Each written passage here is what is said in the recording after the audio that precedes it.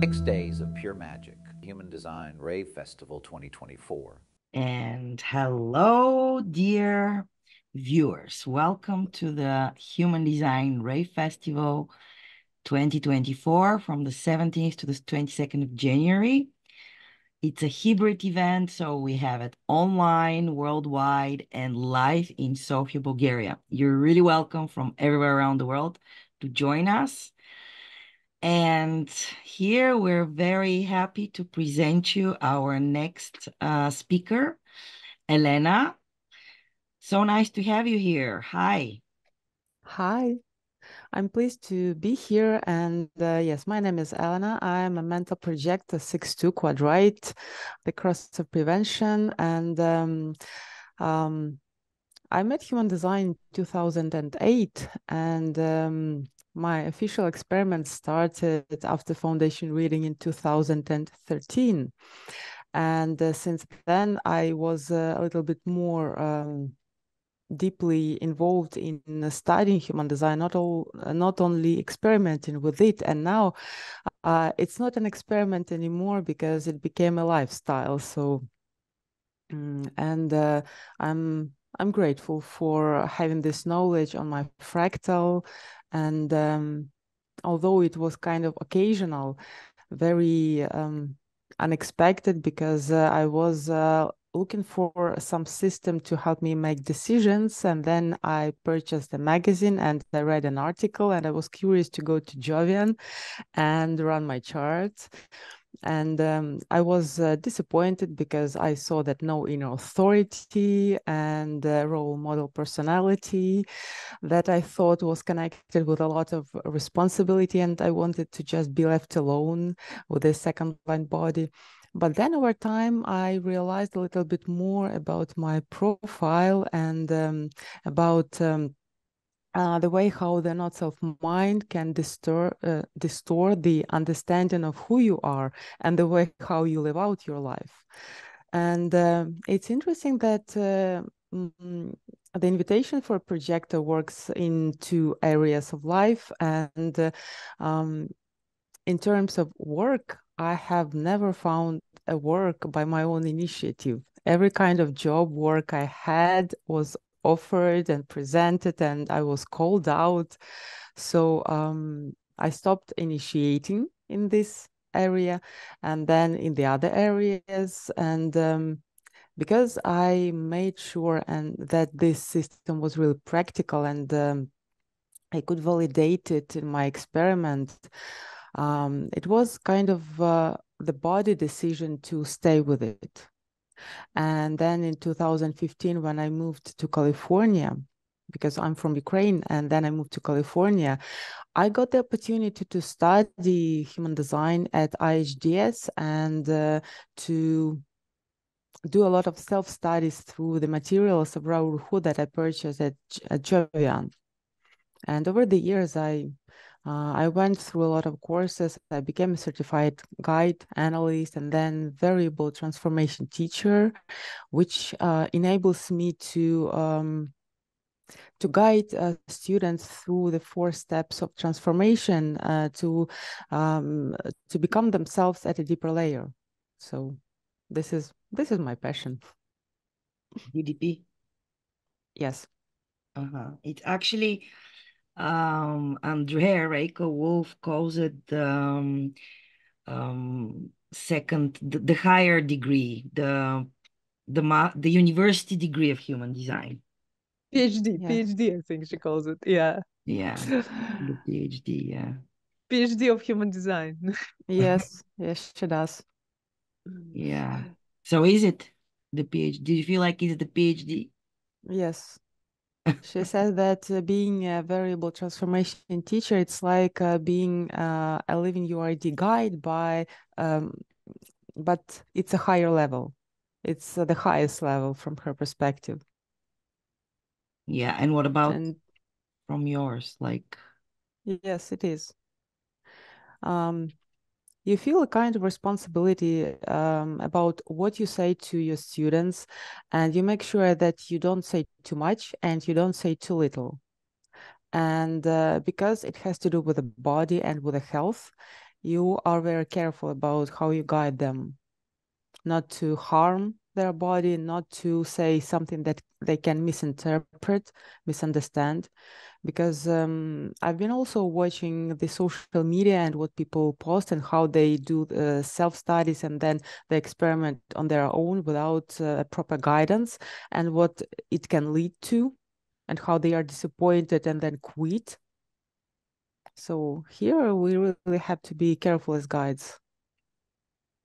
It's so important that you're mentioning that, and also starting to get into the deeper levels requires some stable base, right? So it's about first really experimenting with your strategy and authority before diving heads on in the deeper levels of design, right? Yes, because you have to have the experience of using your strategy and authority. You have to gain this habit of making decisions correctly as yourself. So the next decision, if you decide to go study DDP or take a coaching process with the specialist, so that this decision can be really made authentically by you, 100%, without dabbling. Because I know one story about someone who jumped into that, and she was an emotional manifesting generator, and immediately she felt frustrated and emotionally unstable. She didn't like it. She felt unhappy for many months. Yeah. So this decision has really to be made by you correctly, regardless of what other people can tell, because someone can be fascinated by the way I share my experience. And again, I will tell you that you have to follow your strategy and authority. Make sure that the decision is made by your body, and your body has to be determined and dedicated to go through that process. Mm-hmm. Yeah. And also another layer of human design, which is considered maybe a little bit advanced, but actually it's not. And even I saw somebody teaching the Living Your Design course with the accent on the Dream Rave. Because it can also be so important in our deconditioning process to know those places which we can be triggered during the night matrix, and like our um, spot that, how was it called exactly? Harmful spot? Weak point. Weak point. Weak point, yeah, weak point. So that's a very interesting subject that we didn't discover and investigate yet during the festival, but guys, human design has also a rave dream part, and it's about your nightlife. And it has nothing to do with those books for telling you what your dreams mean or something like that. Yes. But it's a very important topic from human design, and especially connected to your deconditioning process. And we're so lucky to have Elena share this subject with us, if she would like to, actually. Yes, I would like to, and I do agree that this part is important, although not all the people will consider it important, because this is a night time. You sleep, you don't have many activities when you are laying down and have your dreams.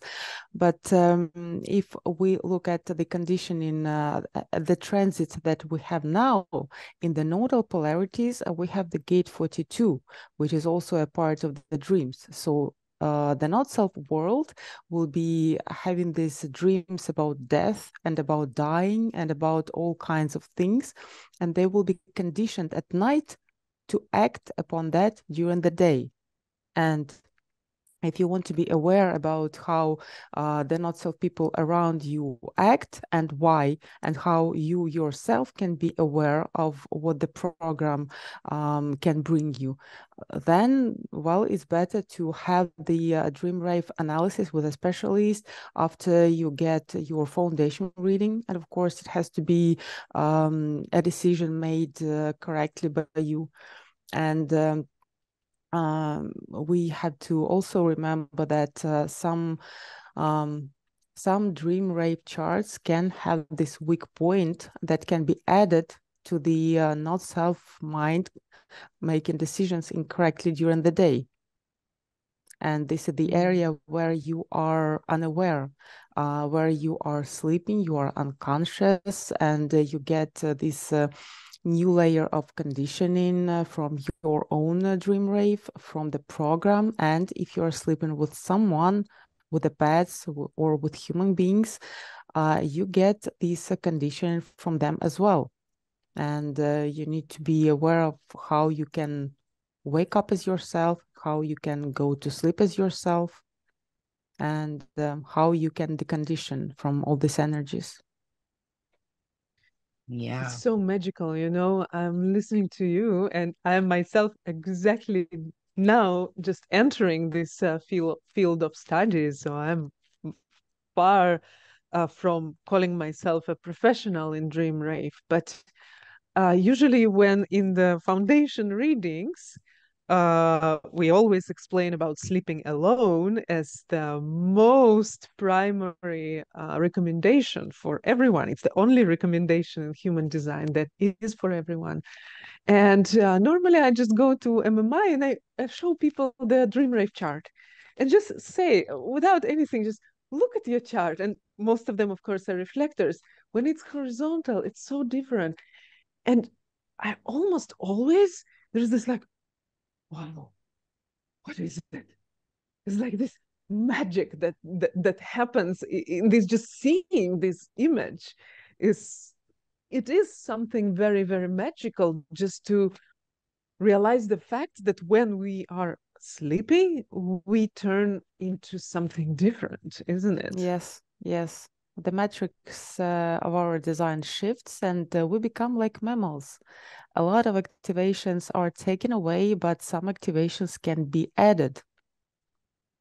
And also we have the potential to get some special information from the portal gates and also from the gates from the demon realm, which can be helpful to keep our body healthy.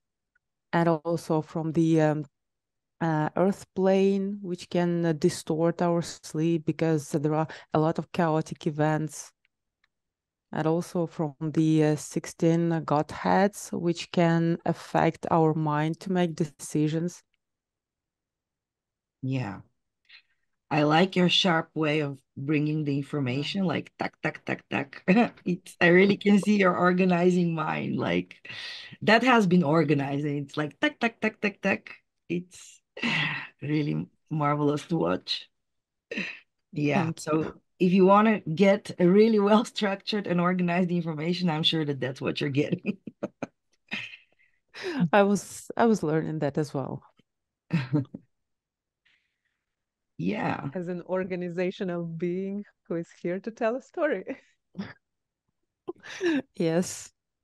I try to make sure not to rush in telling my stories because I already got the feedback from people that they can be confused when my mind switches between logic and abstract, and they don't always have time to switch with with me. Honestly, I have the same problem because, and Julia can tell you when she's working with me, because I'm We like talk all about over it the all the place. time. I go from here back again and forward, and it goes like logic, abstract, and people can get really confused if they don't have patience or time to wait for me to finalize the whole picture to give like a finished like view on things. So I absolutely can relate to what you're saying. Yeah. Because you both very much complete each other. It's like Veronica has the abstract logic between head and ajna, and Elena is between ajna and the throat. So Yes, I combined our charts too when I had a look at Veronica's chart. Okay. it's so much fun. Yeah, I Yes, like a remember what puzzle. somebody told me, like we're meeting online and they're like, would you like to share your human design ID with me? I never heard that kind of definition, but it's pretty much logical. Yeah, this is our like, show me your ID now, so I know what's coming. Yeah, Yeah. but the chart is not the territory, so there's always a Yes. surprising element, of course, when you see the real person behind it. Yeah. So thank you for letting us speak a little bit behind the body graph and show you to the world and present your offering. So, is there something you would like to finish and give something from your 6-2 perspective up on the hill?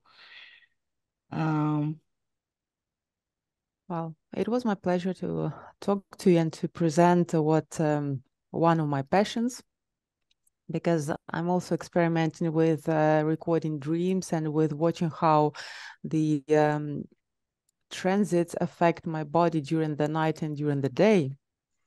And from my 6-2 perspective, I can tell you that remember that the life is in your body.